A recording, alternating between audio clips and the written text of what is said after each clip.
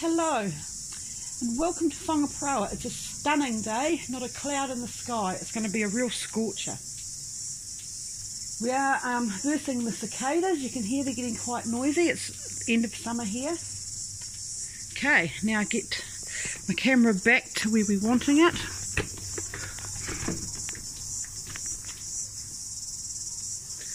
Right, today I want to talk about the squishy unorthodox jersey that I'm designing. Here we go. You can see the yarn up close. This is quite chunky, and I've spun little bits of locks in one ply. I've been working on the 12 ply one. This is just skeins, commercial 12 ply, and you can see I'm also knitting up Wild Earth 14 ply, so we'll be able to compare them later. But this is what we're after if you want to do the same yarn as me. I'll wind it around my ruler here, and we're getting 5 wraps per inch. So what I've done to create this is I've used some beautiful pole work.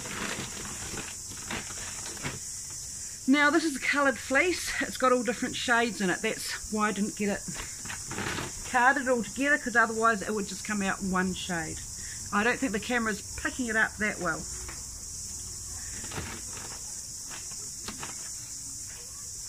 So for one single, I'm just grabbing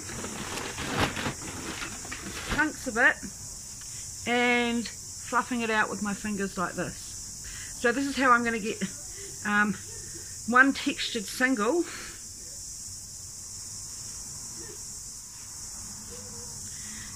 There's shortcuts and all sorts of things in here that I'm sort of pulling out as I'm going, picking out.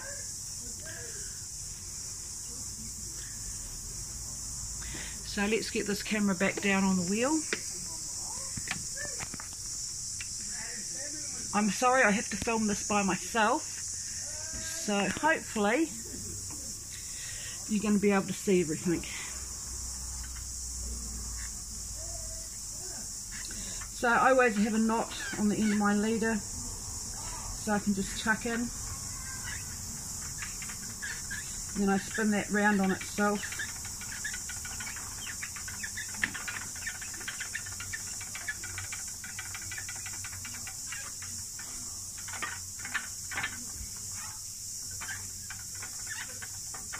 There we go.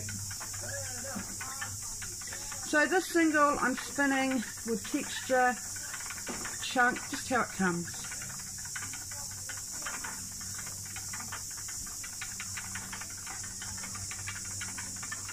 I will semi-felt this to set it, and the pole worth, like, it's a low micron pole worth, so it's just going to glue everything together really well.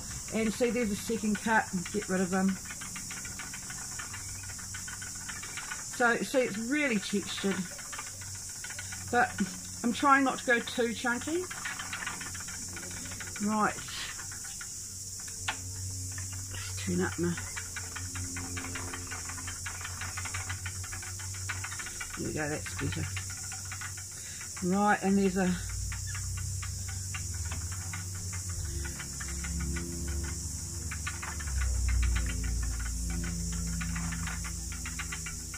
so there's lots of thick and thin going on here.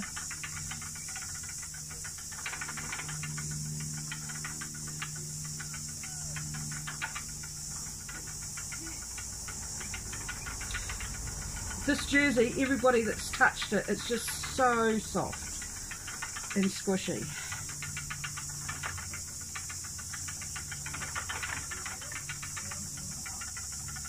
See, more second cuts. Now I've got the twist building up, so we'll let it go through.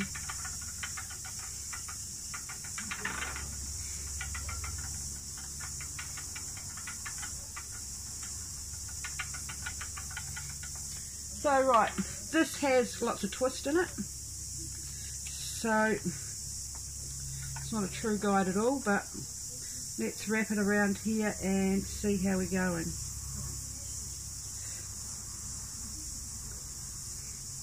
Okay, this single we're 1, 2, 3, 4, 5, 6, 7, 8. I'm probably getting 8 wraps per inch. But do remember this is going to bloom out a lot when it's been set.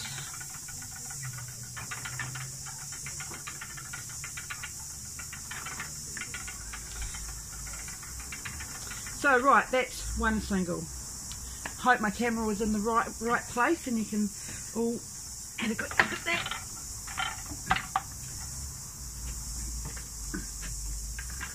Right, for the other single, what I've done is I've put it through the drum carder, made a bat.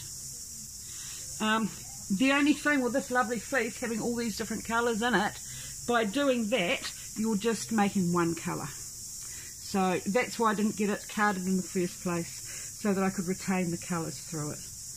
But anyway, so strip a bit off.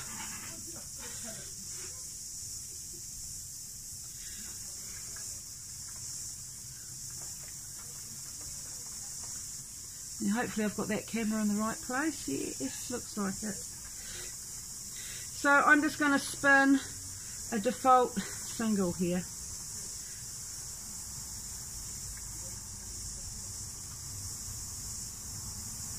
And I think this one is done best worsted to try and give this textured, well, semi-textured yarn some stability.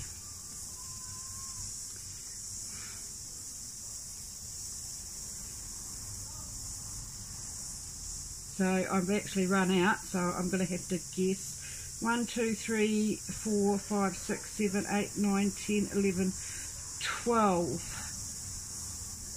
So I'm probably up to about 15 or 16 wraps per inch on this single. Now what I did is I stripped off a third of the bat and spun that without adding any locks, so that the bottom of my sweater, the band and everything, I kept the locks away from there. But that's all a matter of choice and what you want to do.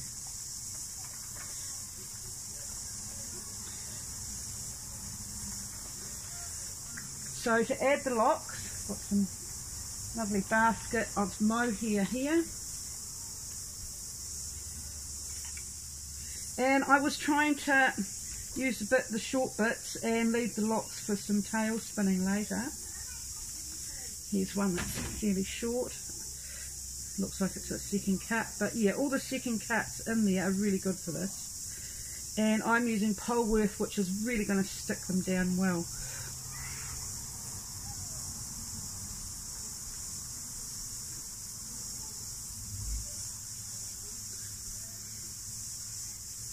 Right, I'm coming up to a second cut that's in my bat.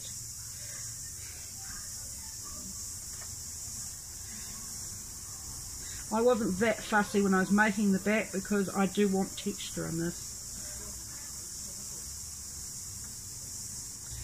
Okay, so now just open up your drafting triangle and spin it in, leaving some hanging out. Here we go. Now what I was doing was I was ripping this in hunks, and then I was just putting in a lock after I'd spun each hunk.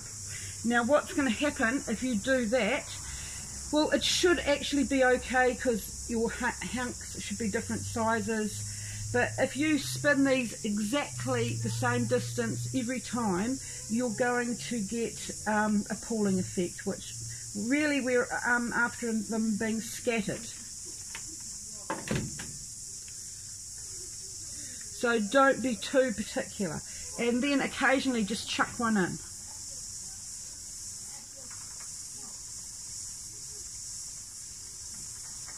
And then we're going to get this yarn and we're going to ply it with the textured one.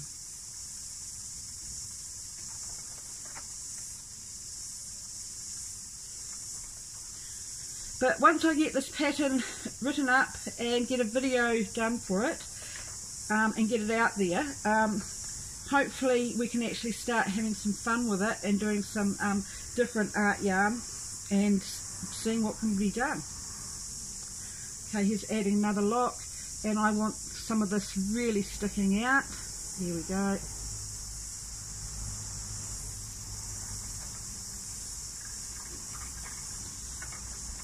But yeah, do spread them out.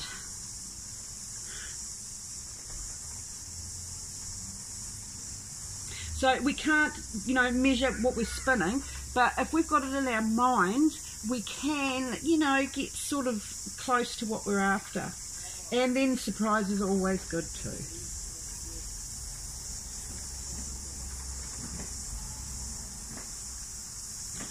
So, see, I'm doing it relatively loose, not tight, because I'm after this lovely squishy yarn.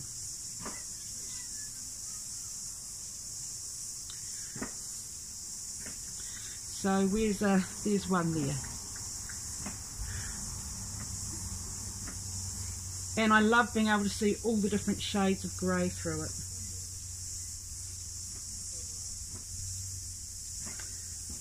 So there we are. Thank you and see you later.